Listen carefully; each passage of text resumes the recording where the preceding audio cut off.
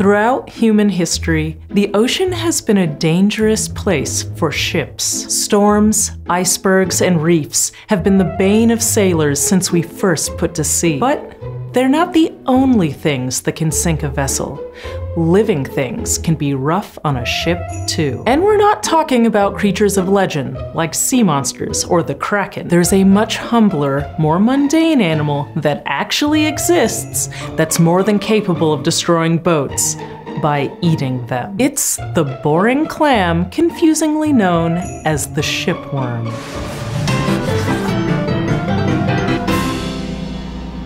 Now, when I say it's a boring clam, I don't mean that it's not interesting. I mean that it literally bores into wood, tunneling through it and leaving it riddled with holes, the way a termite does. It scrapes these burrows using its shell, the most obviously clam-like part of its body. The rest is distinctly wormy, which is where the worm part of shipworm comes from. There are around 70 species of shipworm, ranging from a few centimeters to more than 1.5 meters in length. The biggest ones are actually the longest extant bivalve, the group that includes scallops, clams, and oysters. And the full-size adults don't even live in ships or wooden structures at all. They're found buried in ocean mud in the Philippines. And this is super weird. The symbiotic microbes that live in their gills subsist on stinky hydrogen sulfide as their energy source. They use this energy to make carbon molecules, which their shipworm hosts consume. Does that even count as eating? I'm not sure. Generally, shipworms can be found in oceans and seas around the world, where they're capable of wreaking havoc on any wood that comes their way, be it a boat, driftwood,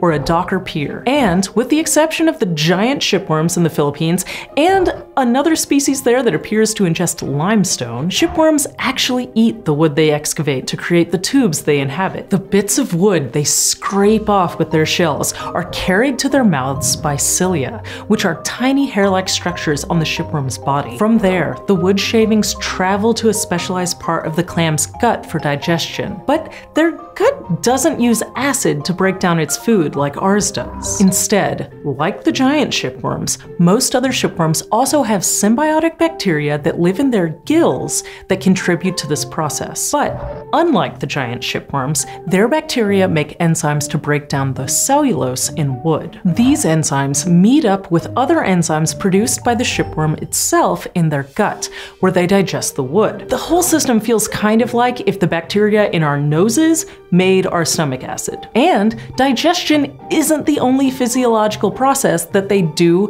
in an unexpected way. Shipworm sex can be pretty weird too. All shipworm larvae start off their lives as what we might call males, but they don't necessarily stay that way. Otherwise, where would more shipworms come from? According to one researcher, adult shipworms can be anything at any time.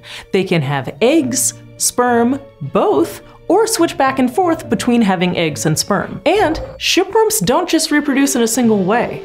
Some do what's called broadcast spawning, where they just release eggs and sperm into the water in the hope that they'll meet up. This is the way most bivalves reproduce. But other shipworms fertilize their eggs internally by collecting free-floating sperm from the water, then brooding their offspring in a special pouch before releasing them into the world. And at least 4 species do what's called pseudocopulation. To explain how that works, first you need to know some basic shipworm anatomy. The head end of the shipworm is where the shell and mouth are.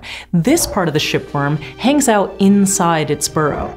And the 2 bits that poke out of the burrow are called siphons. One is basically for taking in water and particles suspended in it, and the other is for expelling waste and other things, like sperm. What happens during pseudocopulation is that one shipworm takes its expelling siphon, sticks it into the intake siphon of another shipworm, and deposits its sperm there. And Because shipworms can have both eggs and sperm at the same time, the shipworm that's receiving the sperm can also be using its other siphon to deposit sperm into another shipworm's siphon. It's a much more hands-on mating approach than the broadcast spawning of most other bivalves. But when you make your home in things like free-floating bits of driftwood that you're also actively eating, you kind of have to take all the mating opportunities you can get before you finish eating your house. Especially now, when humans have come up with a lot of other building materials for ships and docks that they can't eat. Don't feel too bad for the shipworms though.